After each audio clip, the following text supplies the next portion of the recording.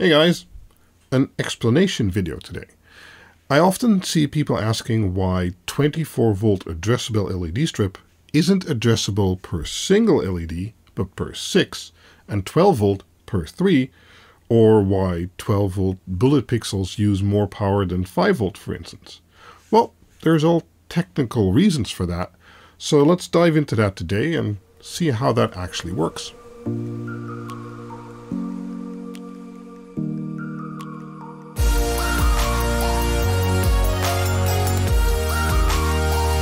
First off, let's discuss why 24 volt is preferable above 5 volt on an LED strip, which is still the most known and used addressable LED strip voltage. The issue has to do with amps, and in turn the total amount of power we can get through a piece of copper. LED strips, we all know and love, are made up of thin copper sheets that stretch for long lengths to transport our power and data signals.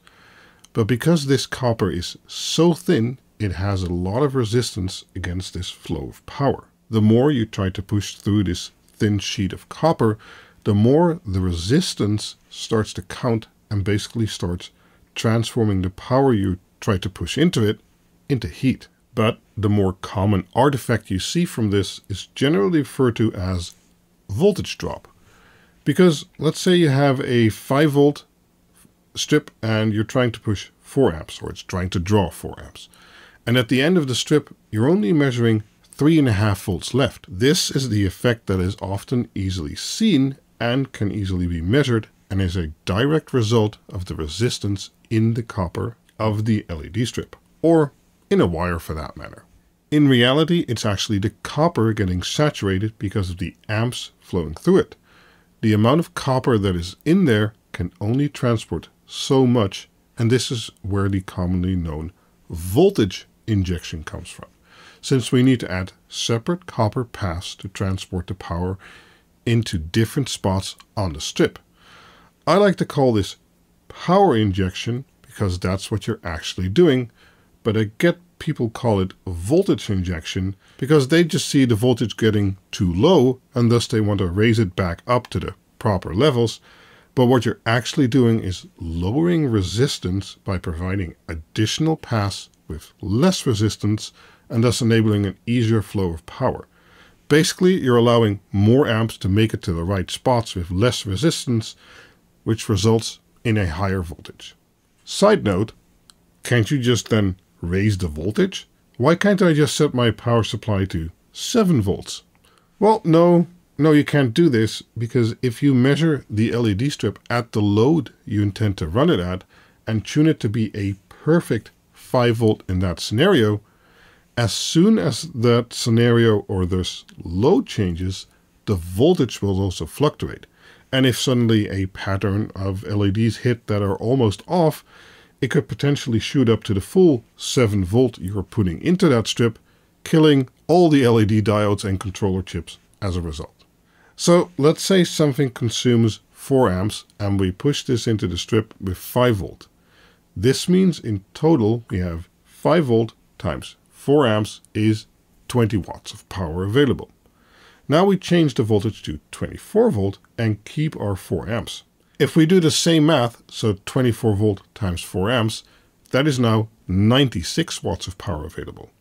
That's over 4 times as much while pushing the same amount of amps, and as I just explained, the amount of copper on the LED strip limits the amount of amps that we can flow from a single injection point. So a higher voltage allows you to deliver more power, giving the same amount of copper being used.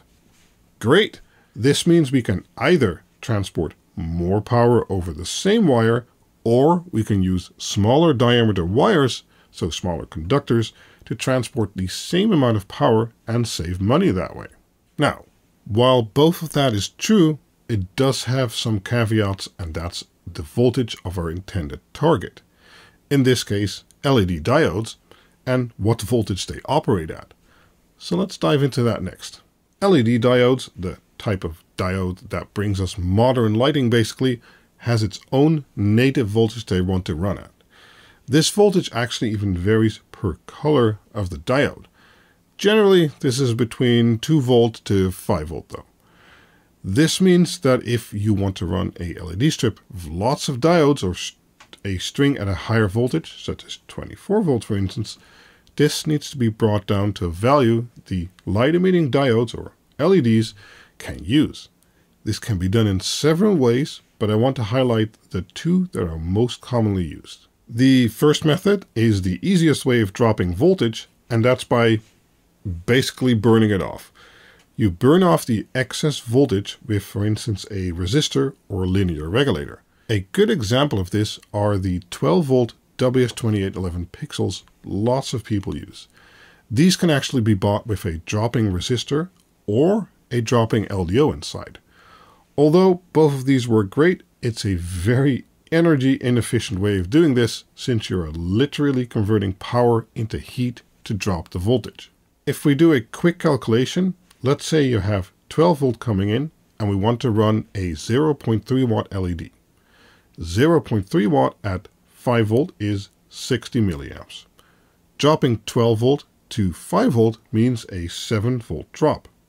With some math we can calculate we need to burn off 0.42 watts or 84 milliamps to run this 60 milliamp or 0.3 watt LED at 100% output. That means more power is actually being wasted and burned off as heat versus what is actually used to power the LED itself. Now you can say, "Paw, that's not too much of a problem, it's not that much." Well, look at it another way. A string of 105 volt WS2811 pixels will use a maximum of 30 watts, while a 100 times 12 volt WS2811 pixel string will use 67 watt for the exact same number of light output. So double the power for no additional light output. This is of course quite wasteful, but it still has beneficial properties in other areas such as cabling. 30 watts divided by 5 volt is 6 amps, while 67 watts divided by 12 volt is only 5.5 amps, so the amount of amps used is actually a bit lower. But it has other advantages. Because of the higher voltage, if we can tolerate a voltage drop of about 10%, for 5 volt this is only 0.5 volt, while for 12 volt this is 1.2 volt. So we have a wider margin there. Lastly, especially if you're using regulated pixels, so with a linear regulator inside of them, it doesn't matter too much to these pixels if the incoming voltage is exactly 12 volt or maybe slightly less, such as 10 volt, since the regulator is dropping it down to 5 volt anyway, the light output will remain constant and it will actually just become less hot. This, however, does not remain true for resistor-based pixels, since they have a fixed amount of drop because of only having a single resistor value. So less high input voltage also means less bright LED. You can take a look at all of these numbers in my real-world LED power usage sheets and compare them yourself. Since all of those numbers are in watts, you can easily compare between 5 volt, 12 volt and 24 volt and see which type of LED or pixel is best suited for your project. Let's do a side note again.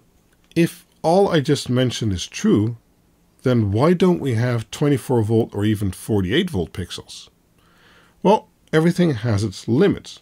Currently, the pixel needs to deal with at least 0.42 watt of heat, plus whatever the LED diodes don't use 100% efficiently as light output.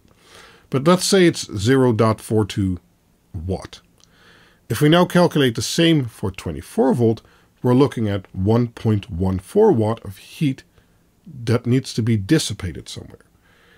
That's just too much to deal with and would significantly lower the life expectancy of the pixel, since it'll run very hot all of the time, if it even works at all. Right. Anyway, back to 24 volt LED strips.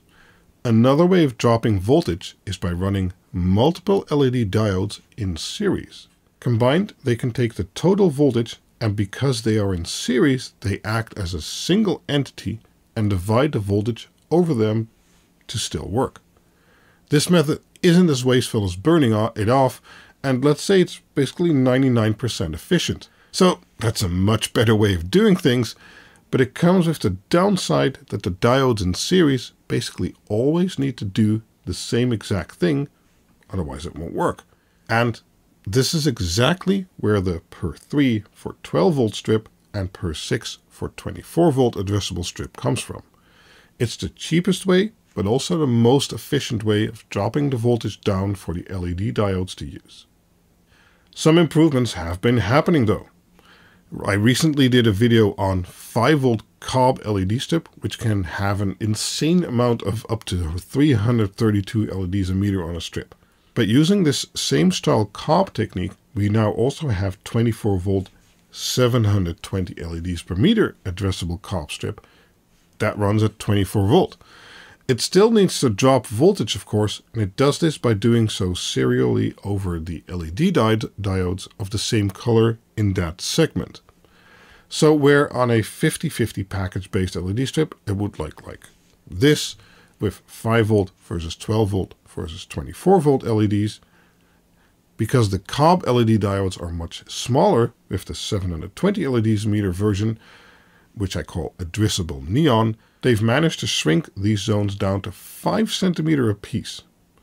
In each zone there are 12 diodes of each color in series, making 36 in total since it's RGB.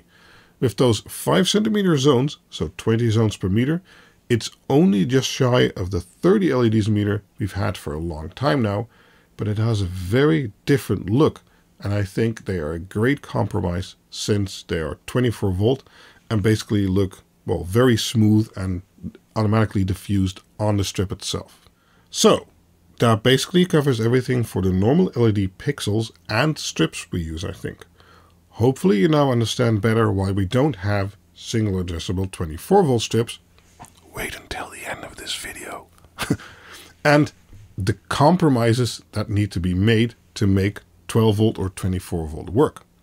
You can either have high density and high resolution, but at low voltage, which are great for shorter projects and where you need that resolution, or you can have low resolution strips because of the zones being bigger, etc., at much higher voltage, which in turn are great for longer length projects. Now, as you've gathered, all of these strips and methods are compromises of sorts, and these can actually be configured differently if desired.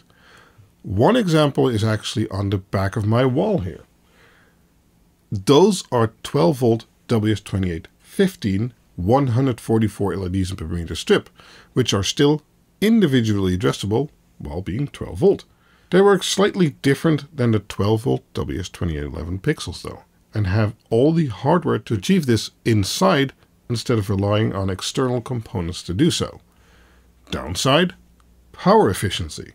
Normally a 5 volt LED uses most power when set to 100% RGB white. And if you set it to 100% red, for instance, it'll basically use about 1/3 of that power.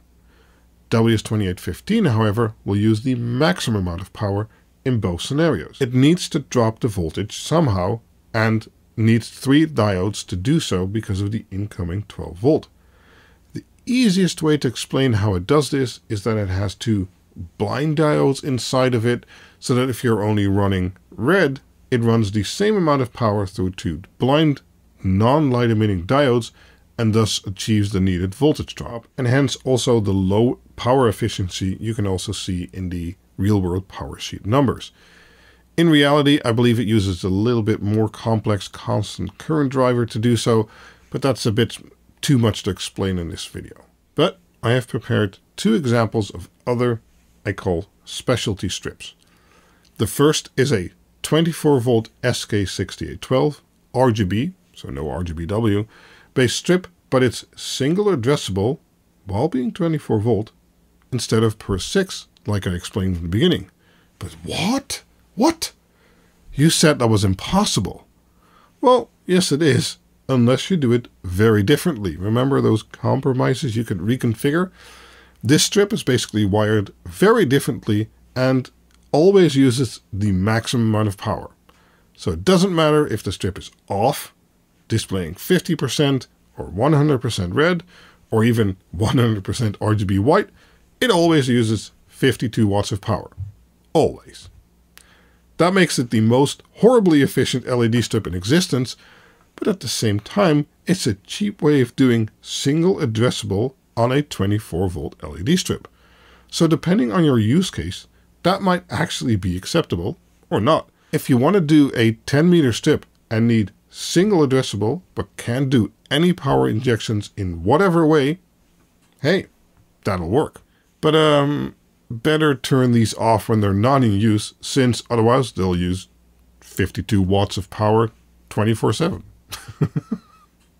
And then I have a second specialty strip, and that is using a method we haven't highlighted yet, and that's using a buck converter to convert the power on strip from 12 volt to 5 volt. Buck converters are much more efficient than just dropping the voltage and can remain 80% to 90% efficient while doing so. The strip has extra traces on there, so we have 12 volt running over the whole strip, but then an individual buck converter from 12 volt to 5 volt for each 50 centimeter section. Downsides, you can only cut it per 50 centimeter section. And well, price. Integrating buck converters onto the strip itself isn't cheap. Also, the strip basically needs to be an IP67 sleeve, since converters are on the back side of the strip. Another way of achieving the same principle though is using external buck converters, and I've done a complete series and article about that previously. I believe it can be a great setup to run if you want single addressable 5 volt strip but want to use 24 volt as the transportation voltage to lower the diameter or conductor size of the wires you need.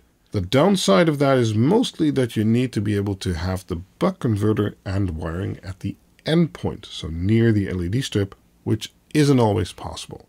Price-wise, it's actually not too bad, since the price of the buck converters is often offset by needing much less copper in your power distribution lines. Well, that was a bit longer than I intended it to be, but hopefully this technical deep dive gives you a bit more insight why certain things are as they are, and that certain magical LED strip configurations with, say, 48 volt and 300 addressable LEDs per meter individually aren't really technically possible right now.